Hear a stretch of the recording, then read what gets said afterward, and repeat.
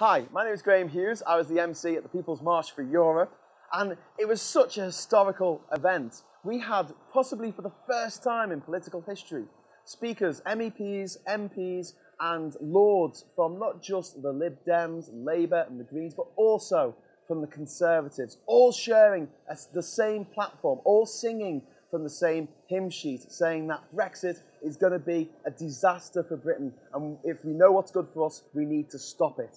And it's important that we continue to do events like this, because for every one person who was there at the march yesterday, there were 1,000 people who couldn't make it but feel exactly the same way. They feel scared and threatened by the future that leaving the EU is going to give to our children and our grandchildren.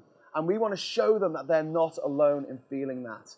And moving forward in the future, we want to set up more events like this. This is just the beginning. This is the autumn of our discontent, and we are going to continue to march. We're going to continue to let our voices be heard, and not listen to these people who say, shut up, you lost, get over it, because that's not how democracy works. This is how democracy works. If you don't like the government, if you don't like the policies they're making or the decisions they're taking, you have a right to stand up and say, no, I do not want this to happen. And as public attitudes start to shift, as the economy collapses further and we realise that our rights, our birthrights, our freedom of movement is being taken away by who?